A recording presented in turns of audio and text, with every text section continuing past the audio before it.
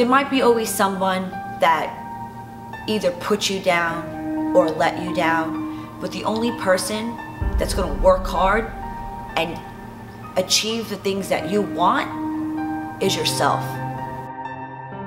If you want your body to look a certain way, if you want a certain car, if you want that certain job, you have to work hard and achieve your goals.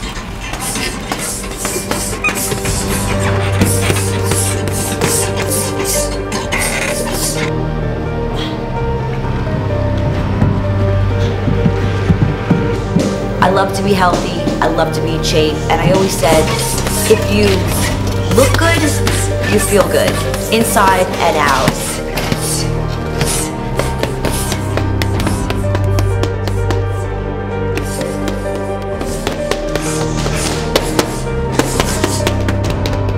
Life is so short, and I'm telling you now, do things that make you happy, because I'm letting you know now, your life will be so much better, and the people that are involved in it, when you have positive energy, the sky's the limit.